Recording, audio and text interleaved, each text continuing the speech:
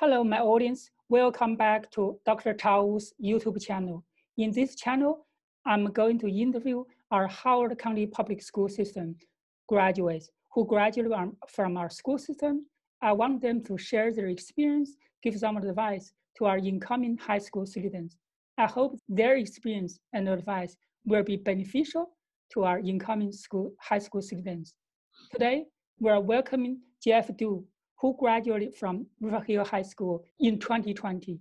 He will join Duke University, and he will have a double major, economics and statistics. Let's welcome Jeff Du. Hi, Jeff.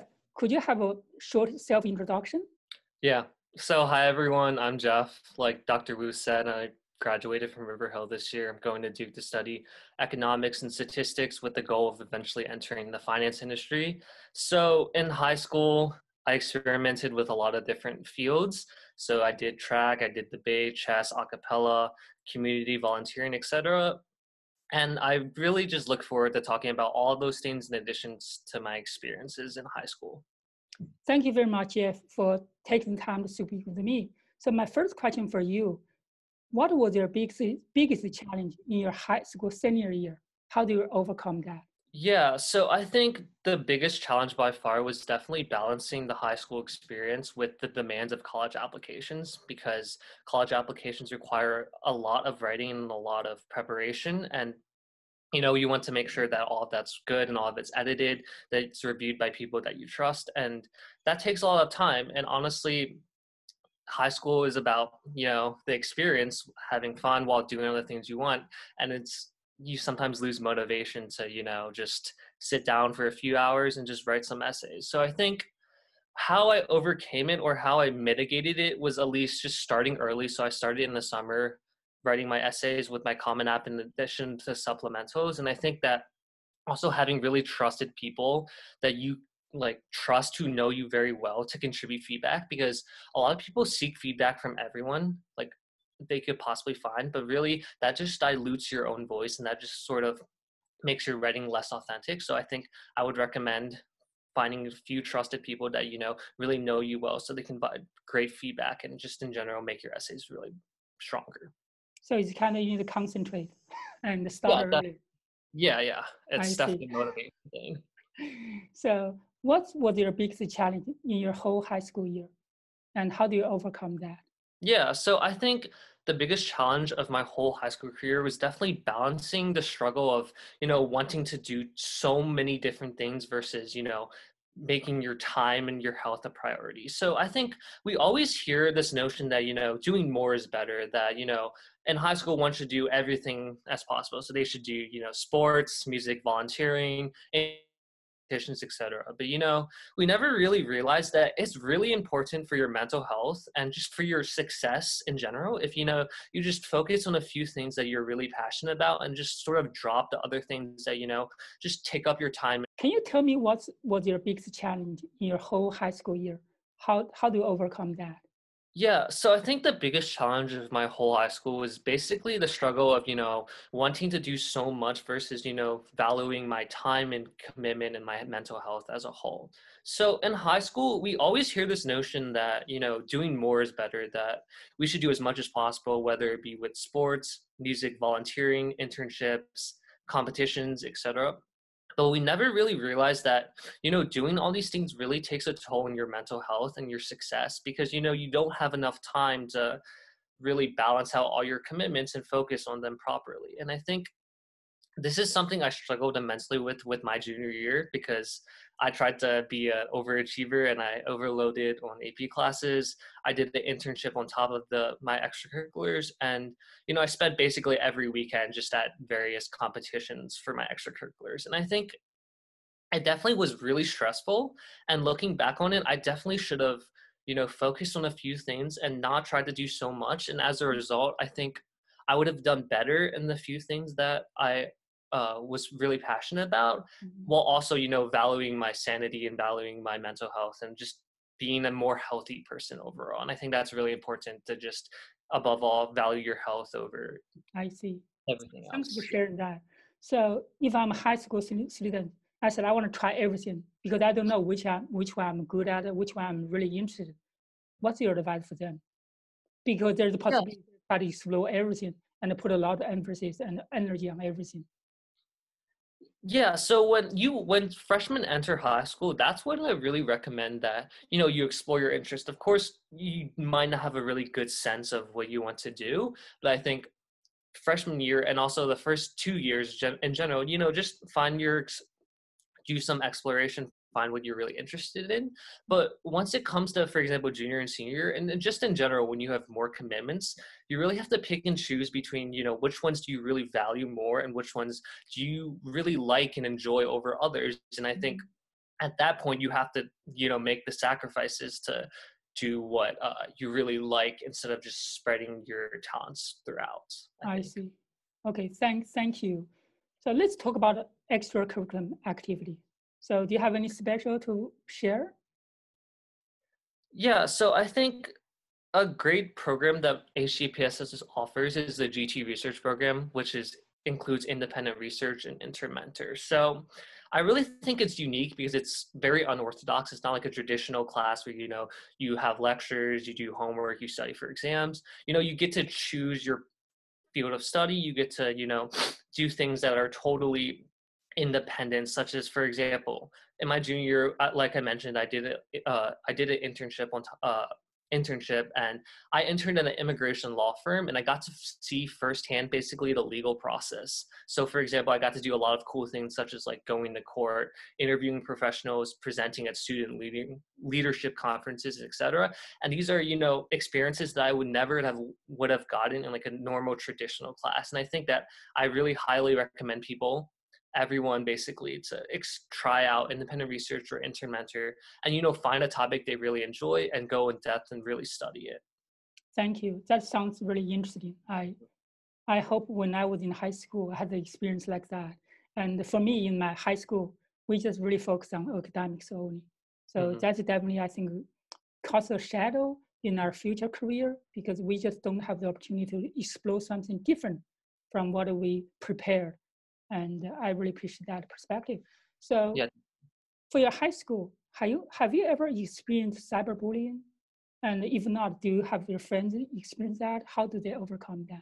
Yeah, so personally for me, I didn't really experience any cyberbullying throughout my high school career, but I definitely know of instances where, either friends or just people that I knew they thought they were playing around and they thought they were joking. They were really hurting someone. And I think that mental health in general, I'll get to that later, I think, but mental health is just something that's not really focused and emphasized in Howard County public school system. And I think that's something that needs to change. And I think as regards to handling cyberbullying, I'm not sure there's a concrete way, but I really hope that right now with these social events going on, that people, especially teenagers our age, I hope that they're going to move away from the stigma that it's socially acceptable to bully and put down other people. And I think that teenagers, for example, on Instagram or in social media right now, they're preaching the importance of unity and inclusion. And I really hope that they take up that message and they take it up personally and they make changes in their own life to ensure that they abide by what they say and they promote these values and never try to hurt other people. I see. And I just really hope that, we preach as a youth generation, we preach all these positive values. And I hope that it translates just to every portion of your lives and people realize that bullying is not okay and that bullying, has all these terrible consequences as a result. I see. So just be curious, like which kind of social media do we have? Yeah, so students these days usually use Instagram, Snapchat, Twitter, etc. And, they're great platforms for spreading awareness and spreading, social change. And I definitely see that, with the recent events going on in the US that, teenagers are finally taking action. They're speaking up. They realize that their voice has immense power and that they're finally utilizing it to, see the change that they want to see. I see. Thanks. I think I have a Twitter, I have Facebook, I have a personal blog website, and sometimes I use Instagram, but I don't have Snapchat. There are too many to handle. Yeah, and sometimes I watch TikTok show as well. Yeah, yeah, and TikTok. I forgot to mention that. Okay. And my children like to watch that. So daddy, can I watch that? So I said, okay. Yeah. Okay. So do you have any advice for incoming high school students? So how do they go through the high school experience? Which kind of advice will be very valid? For example, they may hear something from their parents and their friends when they enter the high school, but some of them may be true, some may be not so true unless you experience that, right? So Mm. can you give some advice? Yeah. So one piece of advice that, for example, my parents always gave me is just, again, just do things that you're passionate about and just don't do things that just because it looks good on the resume. So I think that I really value this advice because, again, high school is really a time of exploration. We're just teenagers after all. We really don't know what we want to do for the rest of our lives. And that's why it's a really great avenue to just explore and have fun. And I also think that it's really important for high school students to just value their strengths and weaknesses and don't try to compare themselves to other students. So everyone is unique and has their own, benefits, all their own struggles, but also all their own knowledges. And it really does not do anyone's mental health any good if, you wish you were as smart or as talented or as perfect as someone else, because in reality, we're all different humans and we can't really be like that. And like I said before, I think it's really important to have fun in high school. So, high school is 4 years that will never really be replicated ever again. We go off to college, it's sort of like high school, but these years are special and unique and they're a time of exploration, like I said before. And I think that's why it's really good to just, experience new clubs, go to sporting events, attend school events like dances, and just to meet amazing people in general and, build connections that, last for hopefully a very long time afterwards. Yeah. Sure, sure. Yeah, definitely. And I think it's really important to just, for example, not view your peers as, like competition or like, curve killers, for example. Just view them as, great human beings who, you can build those connections with and have fun with and, enjoy the ride together. Exactly. I think the college is so big, so wide, right? There's no competition between your peers in the same high school or even Yeah. in the whole school system. And everybody has their own position in the world, in the Mhm. college, right? Definitely. I totally agree with you on that. So how do you feel about college and what's your career plan? Yeah, so I'm really excited for college. I'm just excited to, meet a bunch of new people and just continue growing as a person and just, experiencing new things. College is also a time of exploration. And I think after college, so I chose the major in economics and statistics because I think that it's a really valuable combination of, a more theoretical field versus a practical application using statistics to, real world situations.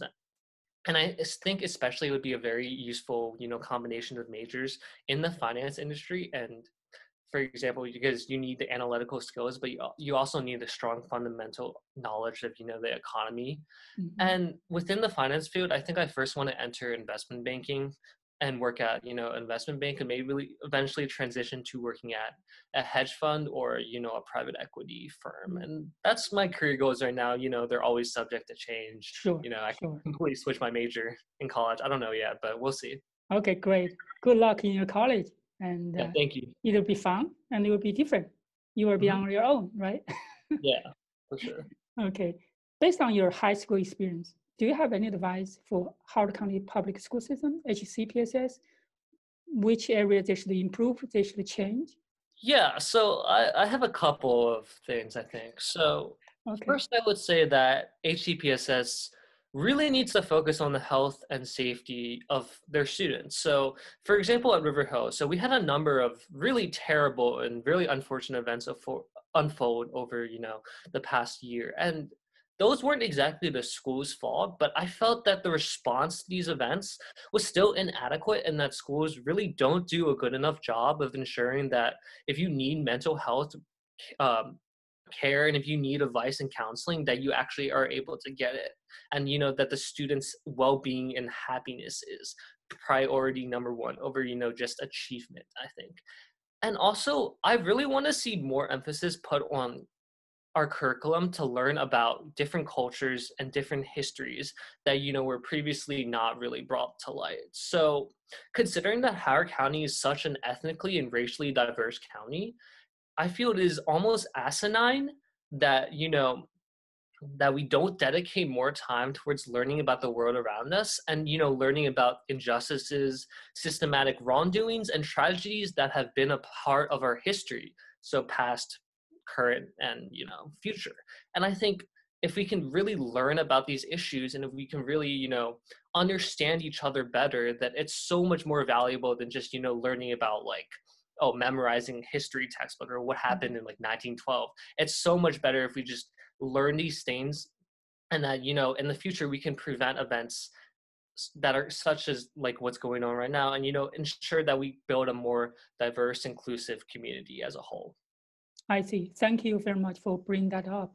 I think that's definitely is an area the school should improve. And I think both the superintendent and the board members are dedicated to really diversify our curriculum, make sure our students are exposed to much diverse education in the school system. Mm-hmm. Thank you. So do you have a closing remark? Yeah, so I think I just wanted to thank Dr. Wu for, doing this interview, and I really think that the work Dr. Wu is doing is like on the board of that is really important and vital to, building up HGPSS. And I think overall, HGPSS as a whole has really provided me with a lot of different opportunities to explore myself and find what I'm interested in. And though it may have its flaws, I really value the 8 years that I spent in the system and, value all the teachers and connections I made. And I just wanted to add one more thing that for advice for students is just to be proactive. And for example, a lot of adults and professionals are willing to help, high school students because they like to see that you're like taking initiative and, doing the things you want to do. So if you want something, if you go get it and go ask for it. So for example, if you want to start a club, if you want to do research, if you want to, host an event in school, just ask for it. And most likely people will be willing to help you out because, people are kind and people, want to see someone else succeed and they want to help out students especially. I see. Thank you for sharing your experience. So be proactive, take initiative, probably self-motivated a little bit, right? Concentrate when needed and try to learn each other. I think that's definitely a great advice for our incoming high school students. Thank you very much for tuning in, everybody. And please subscribe to Dr. Tao's YouTube channel. I really hope this kind of interview will help you to understand the student life in our public school system. And their advice will be helpful for you for your high school career. And thank you very much, Jeff. Yeah, thank you for having me on. Okay, thanks. Bye-bye.